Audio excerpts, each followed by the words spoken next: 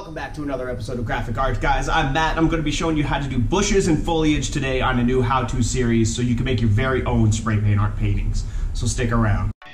Alright guys, so we're just going to get right into this. You're going to take your napkin, you're going to fold it in half again, add a diagonal, and then you're going to rip that in the shape of a fan brush, or kind of like an ice cream cone. Just like that, no frills or anything. We're going to jump right into it.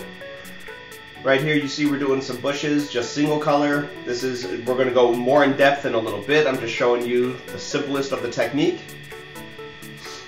All you do is you dip it in and then you just start going in a clockwise motion. As you let it fade out, you can get lighter tones. So you can do your foreground first, and then as it fades out, you can go into the background with that lighter shade and add in some little things here and there as you please. And just bear in mind, guys, if you're right-handed, it's counterclockwise. So next I'm going to show you guys how to do some evergreen type trees without using a sponge. We're using regular Bounty white napkins. Just going to take a piece of scrap paper and just make some lines on your paper. This is where your trees are going to go. These are your guidelines for your tree. Now we're going to just go again, single color, just going to use plain gloss black. We're going to fold the napkin again. You're going to fold it in half, and half again, and then at a diagonal. You're going to rip it into the shape of your fan brush. And you're going to see that the spine of the napkin is what I'm using towards the front, because that's the tighter section. So that's the area if you're right-handed, that spine should be facing inward toward the painting.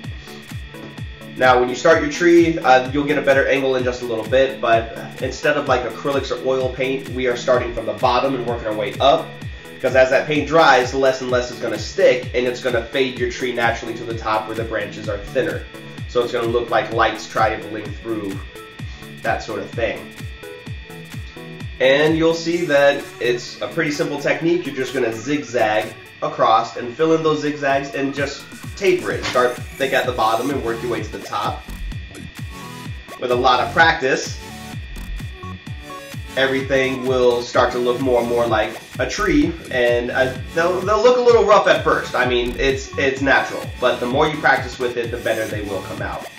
Now over here we're going to work on some mixing in a color to get an actual colorful tree in there. So I'm going to use my favorite combination, which is a black and yellow. And when you mix the two together, they actually make a really nice green color. So you're going to fold your napkin again, half and half, at a diagonal, and make your nice, beautiful, cheap fan brush that you got from your local grocery store. Now when you dab it into the paint, you're going to dip that bottom part into the black and roll towards the yellow. You can see how it's only black on the bottom and yellow on top. Excuse me. As you start to paint, those colors will naturally mix together. So you're going to start from the bottom again, work your way up, and you can see how the yellow shows up in some spots and then the darker areas some spots. Now if you notice your trees are coming out too dark, you can dab more yellow in there, or if they're coming out too light, you could dab in more black. You could go over your trees quite a few times before they start to look like a mess. Try to do it as few times as possible, and that once you get the hang of it and they start to look like trees, you know, the fewer times you do it, the nicer, the crisper they're going to look. And now that we have a little background area to work with, we're going to start again with the bushes. We're going to use 3 colors. I recommend only 3 colors. If you do more than 3 colors, it turns into a big blob of mud. You really don't see all the different colors, and the napkin's not big enough to hold that many different colors without just making a mess.